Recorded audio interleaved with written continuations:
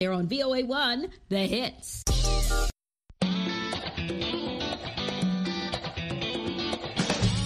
Welcome to Learning English on the Voice of America. I'm Katie Weaver. Our program is designed for people learning English. Today on the show, we finish up the American story, The Murders in the Rue Morgue. And Alice Bryant brings us Ask a Teacher. But let's start with this report from Jonathan Evans. Myanmar's security forces are arresting thousands of people. Most are boys and young men. But many families of those taken do not know where they are. UNICEF, the United Nations Children's Agency, says it has reports of 1,000 cases of children or young people being arrested and jailed. Many do not have lawyers and cannot see their families. UNICEF says the majority of those taken are boys. The military has used arrests and imprisonment to make people afraid and to stop the pro-democracy movement in the country. Some are taken overnight and some in the middle of the day. People are taken from their homes or from the street. Some have been found dead. Many are imprisoned and sometimes tortured. Many more are missing. Mi is a 27-year-old villager living in the northern area of Mandalay. She watched as children on motorbikes rode by her house toward the woods. Not long after, the village elders had a warning. All the boys must leave and get somewhere safe. The soldiers might be coming. The military's tactics are effective. In villages and cities, people watch for soldiers. They yell or bang on pots and pans to warn their neighbors if they are coming. I am more afraid of being arrested than getting shot, said one 29-year-old man. I have a chance of dying on the spot with just one shot, but being arrested, I am afraid that they would torture me. Since the military took control in February, the conflict in Myanmar has become much more violent. Security forces have killed more than 700 people, including a 9-year-old boy. The Assistance Association for Political Prisoners investigates deaths and arrests in Myanmar, formerly known as Burma. The group found that at least 3,500 people have been detained since military rule began. More than 3/4 of the people are men. Of the 419 men whose ages are known, almost 2/3 are under age 30, and 78 are teenagers. Pictures of people taken by the police have been seen online. In the pictures, there are signs of beatings and torture. The military's methods in showing the photos suggest it is trying to intimidate people. Kobo Chi is with the AAPP. He said, "They think if they can kill off the boys and young men, then they can kill off the revolution." After receiving questions from the Associated Press, the military, known as the Tatmadaw, held a press conference on the video service Zoom. It called the AAPP a baseless organization. It denied the information was true and said security forces are not targeting young men. The security forces are not arresting based on genders and ages, said a military spokeswoman. They are only detaining anyone who is rioting, protesting, causing unrest. Some of those taken by security forces were protesting. Some have connections to the political party that the military overthrew. Many are taken for no known reason. They are charged with making comments that cause fear or spread false news. Experts say both the military and police are responsible for the disappearances. Matthew Smith is the head of the human rights group Fortify Rights. He said there appeared to be some national-level communication and coordination taking place. Families are worried and trying to find information about their loved ones. Some have been sending food to the prisons. They hope if the food is not sent back, their relatives are still alive. Wei Nin Puentan is a Myanmar human rights activist. Her father was arrested during a 1988 protest against military rule. The family waited months before they learned he was in prison. I can't imagine families of young people who are 19, 20, 21 in prison, she said. I'm trying to hold on to hope, but the situation is getting worse every day. I'm Jonathan Evans.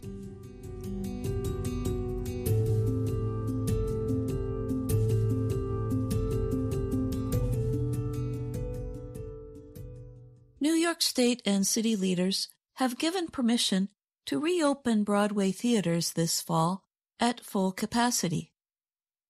Many Broadway productions are rushing to sell tickets in the coming days to reopen September 14th. They will be able to decide their own entry requirements, such as whether people must show proof of vaccination to attend a show. Charlotte St. Martin is president of the Broadway League. She said in a statement that the group's members are hopeful about Broadway's ability to resume performances this fall and are happy that fans can start buying tickets again. Phantom of the Opera, Broadway's longest-running show, announced it planned to resume selling tickets for performances set to start October 22nd. More shows are expected to announce return dates in the coming weeks. Mary McCall is Executive Director of Actors Equity Association, the national labor union representing more than 51,000 actors and stage managers in live theater. She said the news meant the theater community is one step closer to the safe reopening of Broadway.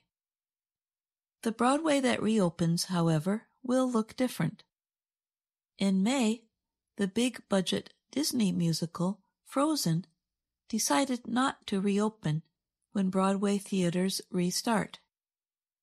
It was the first time the coronavirus pandemic caused the closing of an established show. Producers of the play Mean Girls also decided not to restart. But there will be new shows. One is Antoinette Chinonye Nwandu's Pass Over, which is set to reopen at the August Wilson Theater, the same theater Mean Girls left. And playwright Keenan Scott II's play, Thoughts of a Colored Man, will appear in a Schubert theater. Theaters see the lifting of all capacity restrictions as important to any reopening plan. That is because the economics of Broadway shows require full capacity. All city theaters suddenly closed on March 12, 2020. Some shows planned for spring 2020 decided to move their productions to 2021. Among them are a musical about Michael Jackson and a performance of Neil Simon's Plaza Suite. I'm Jill Robbins.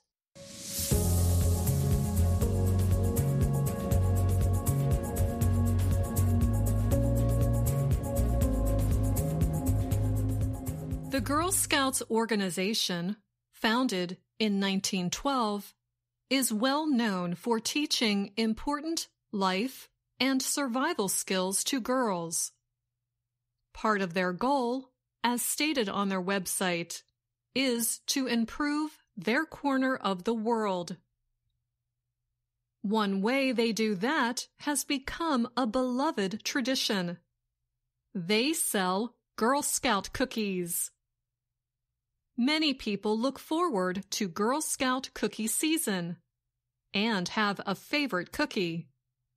Girl Scouts usually sell their cookies in person, door to door, in offices and businesses, on busy street corners and sidewalks. But the coronavirus pandemic has made selling the cookies harder. There are simply less people out in public. Well, this year, in one U.S. state, some Girl Scouts will get around that face-to-face problem. Their cookies will be delivered by drones. Google is using drones to deliver Girl Scout cookies to people's homes in a Virginia community. The town of Christiansburg has been a testing ground for delivery drones. The tests are operated by Wing, a division of Google's corporate parent, Alphabet. Representatives from Wing told the Associated Press that the company began talking to local Girl Scout troops because of the pandemic. The troops have been having a harder time selling cookies during the pandemic because of restrictions. Gracie Walker is an 11-year-old with Girl Scouts of Virginia Skyline Troop 224. Gracie told the AP that she is excited to be part of history. She says the drones look like a helicopter, but also a plane. Wing drones fly without a human pilot controlling them remotely. When a drone reaches the home, it drops the delivery on the front lawn. Wing is also using the beloved Girl Scout cookies to build public support for drone delivery. The company is currently competing against Walmart, Amazon, and other businesses. However, there is not much evidence that people really want drone delivery services. Amazon has also been working on drone delivery for years. In 2013, Amazon founder Jeff Bezos said in a TV interview that drones would be flying to customers' homes within 5 years. However, that date has long since passed. A small study of people in Christiansburg appears to show that they are happy with the drones. But that study was done by researchers at nearby Virginia Polytechnic Institute and State University. Also, Wing helped to pay for the study. Lee Vinzel is an assistant professor at Virginia Tech and did the study. He said that neighborhoods in the area are easiest for drone delivery. That might not be the case for more crowded places, he added. Federal officials started announcing new rules in early April.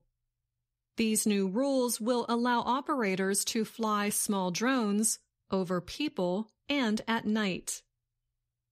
Most drones will need to be equipped so they can be identified remotely by law enforcement officials. But all these problems have not lessened Grace's drone delivery excitement. The Virginia Girl Scout said she hopes that people are going to realize drones are better for the environment. And she adds, people can also just walk outside in their pajamas and get cookies. I'm Anna Mateo.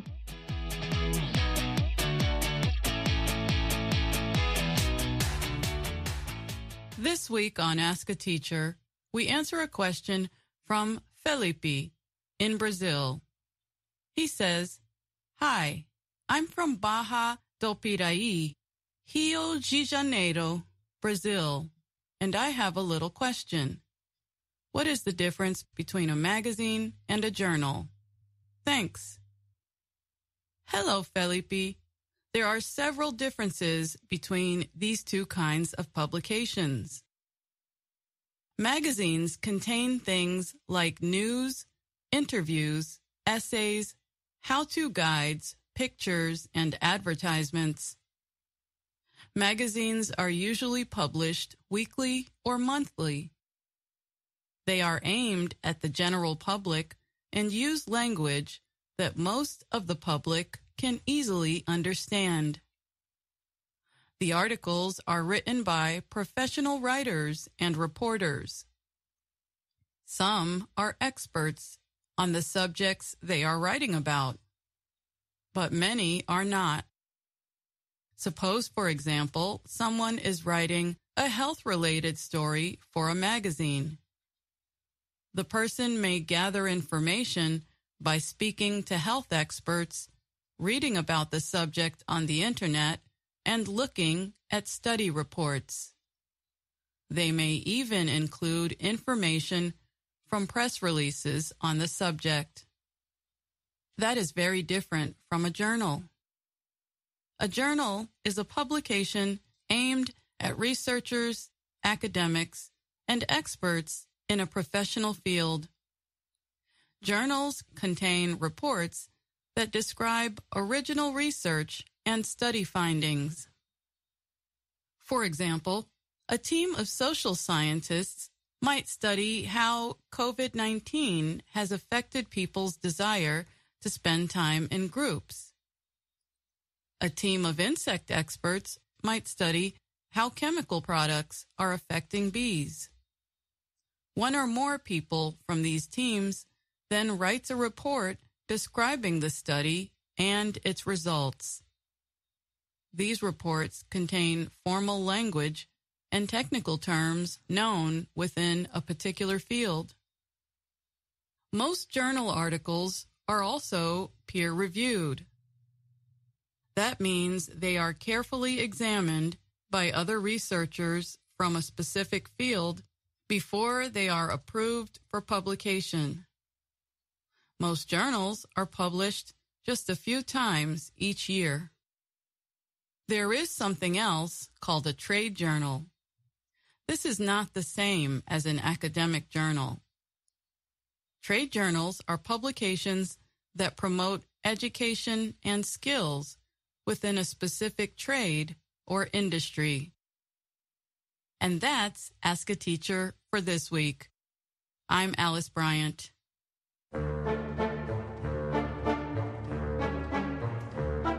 The Murders in the Rue Morgue by Edgar Allan Poe. Part 5.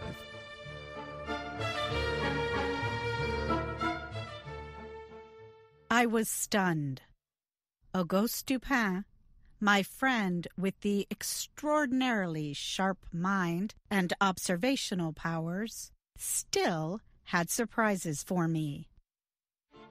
He had uncovered so much about the horrifying Rue Morgue murders that it seemed there was more understanding than mystery left.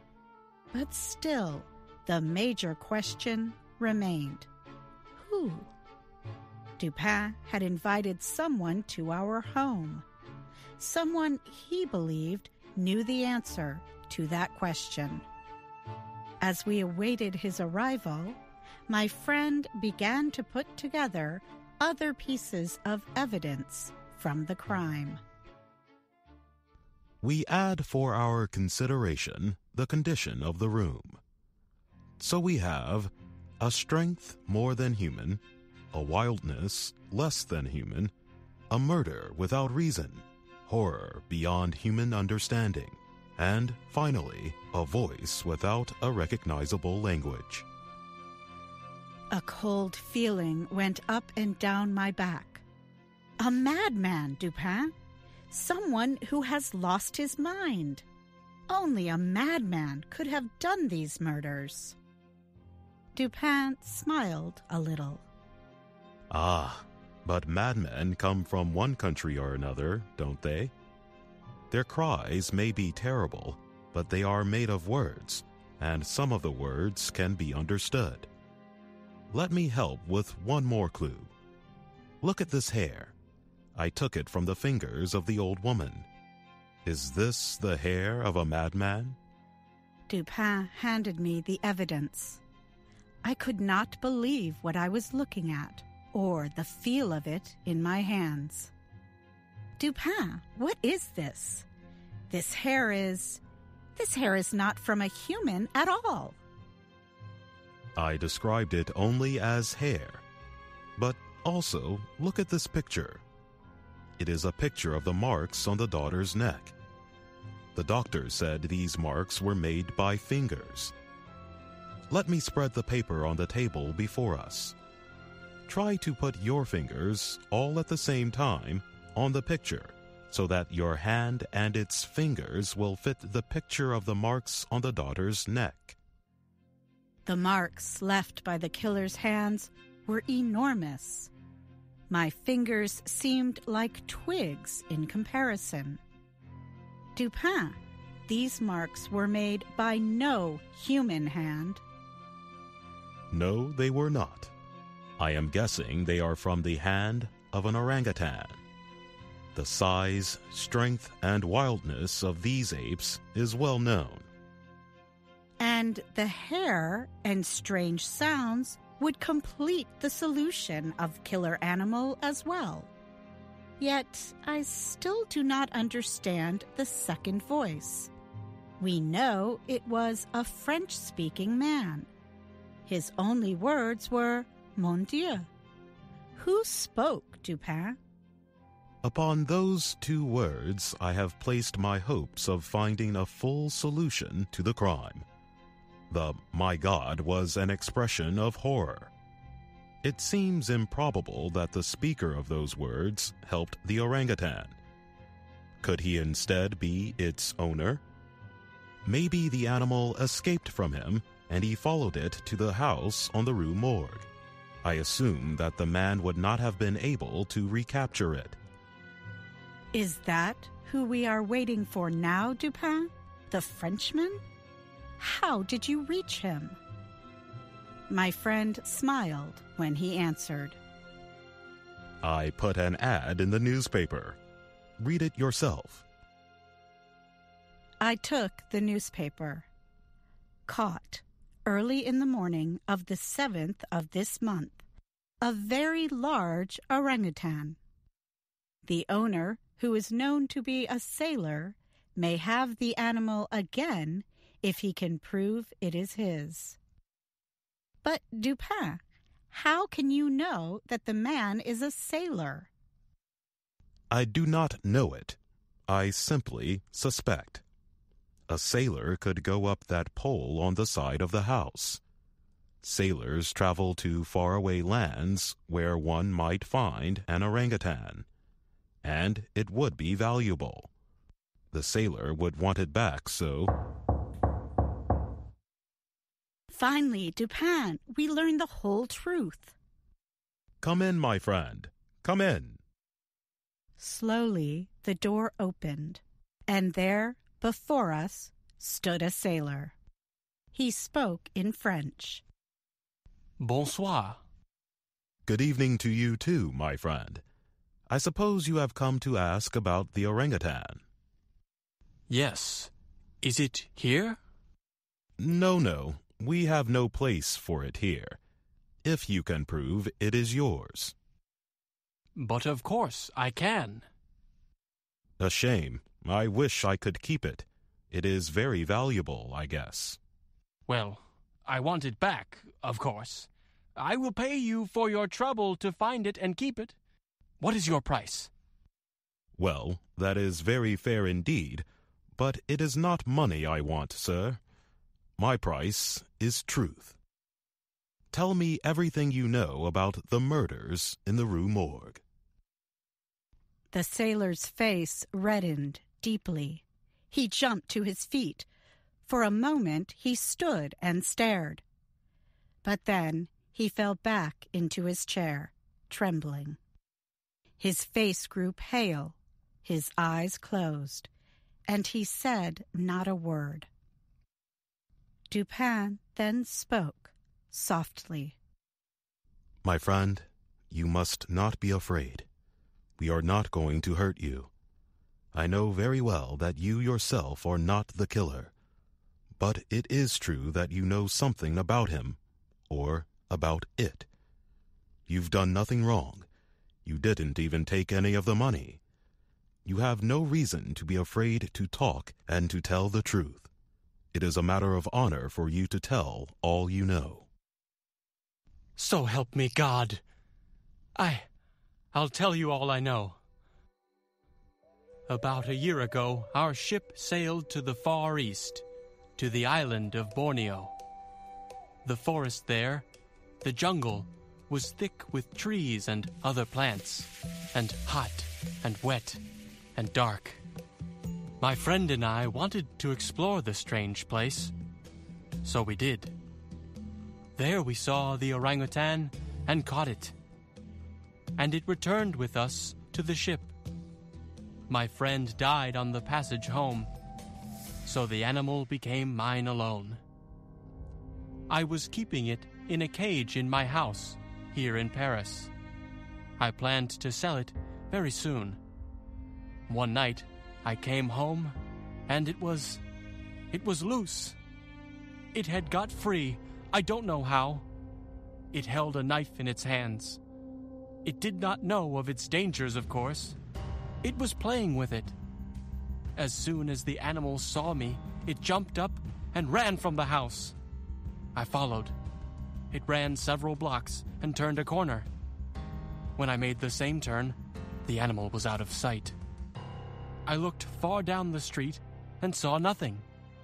Then I heard a noise above me. There was the beast, climbing a pole up the side of a house. It was maybe 2 meters up. I also went up the pole. As I am a sailor, it was easy for me. When the animal was close to the top, I saw him jump through an open window. I got to the same place, but could not make the jump.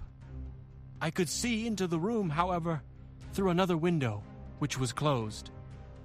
The 2 women were sitting there, looking at papers from a box on the floor. The animal, knife still in hand, made a noise, and the old woman turned. That is when I heard the first of those terrible cries.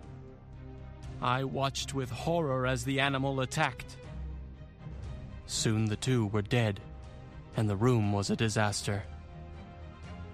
The orangutan then pushed the young woman's body up the chimney. It picked up the other victim then and moved toward the window. I realized what was coming, and I fled. Down the pipe I scrambled. At the bottom, I heard the old woman's body hit the ground. I ran. I didn't look back. I ran. Oh, mon Dieu, mon Dieu. The police in Paris could not charge the sailor. His only wrongdoing was silence, which is not a criminal offense, the police chief said. However, the official did have a problem with Dupin. He was angry that Dupin, and not a member of his force, had solved the mystery. He said people should mind their own business. Let him complain. He'll feel better for it, and maybe learn something. Perhaps he will never again say "not possible" about that which, somehow, must be possible.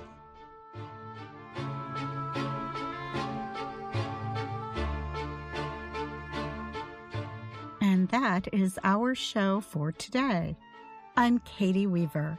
Thanks for listening.